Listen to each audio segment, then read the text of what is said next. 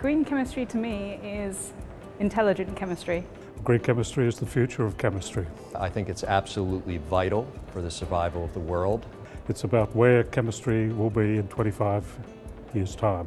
Interdisciplinary approaches to solving world problems. Through things like optimizing energy efficiency, safety, looking at alternative raw materials. To achieve a sustainable economy. And creating new technologies for a more sustainable future.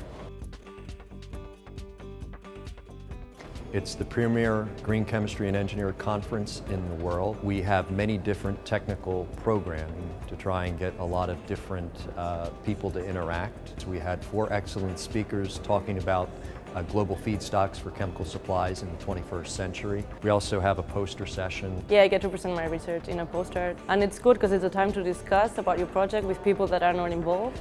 It's a time to reward and celebrate people. So I've been selected to win the Joseph Breen Memorial Fellowship Award. It recognizes the work some PhD students do in the field of green chemistry. So on Monday I went to the 12 Principles workshop. It was essentially the 12 principles of green chemistry jam-packed into one day.